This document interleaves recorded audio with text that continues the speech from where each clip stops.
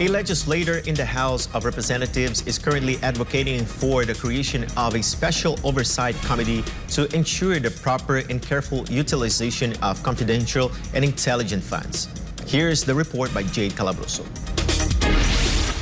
Marikina Representative 2nd District and Senior Vice Chair of the House Committee on Appropriations, Stella Kimbo, is pushing the establishment of a Special Oversight Committee in the House of Representatives. The goal of this committee is to further enhance transparency in the use of confidential and intelligence funds by government agencies that request these special allocations. In her sponsorship speech on Monday, Kimbo encouraged her fellow legislators to support the creation of the Special Oversight Committee to strengthen the appropriate use of public funds under CIFs. Naniniwala ako na ang kaban ng bayan ay dapat ginagastos para sa kaunlaran ng bayan.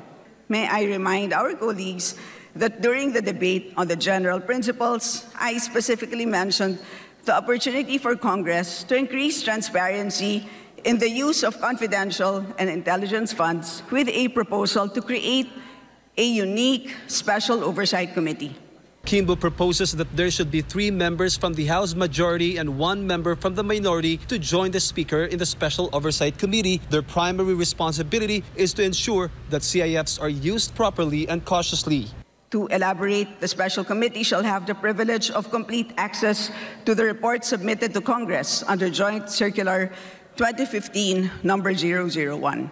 The joint circular released by the Commission on Audit alongside the Departments of Budget and Management, Interior and Local Government, National Defense, and the Governance Commission for Government-Owned and Controlled Corporations outlines the government agencies and intelligence practitioners and experts authorized to receive CIFs. Among the agencies with significant confidential and intelligence funds are the Office of the President, Office of the Vice President, Department of National Defense, and Department of Education.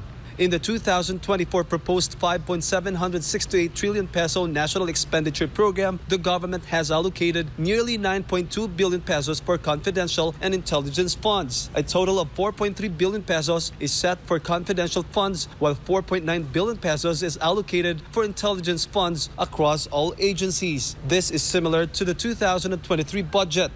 Meanwhile, the House aims to approve the annual budget on final reading before the break from September 31 to November 5.